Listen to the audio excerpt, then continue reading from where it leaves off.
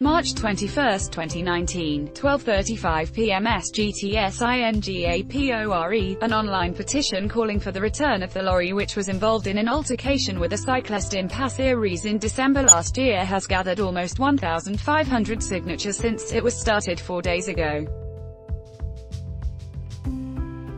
The petition on change.org appealed to the traffic police to kindly return Mr. Teo's lorry for his livelihood. Please subscribe or log in to continue reading the full article. Learn more about Street Premium. Exclusive stories and features on multiple divorce and debt analyses and opinion pieces, paper and award-winning multimedia content.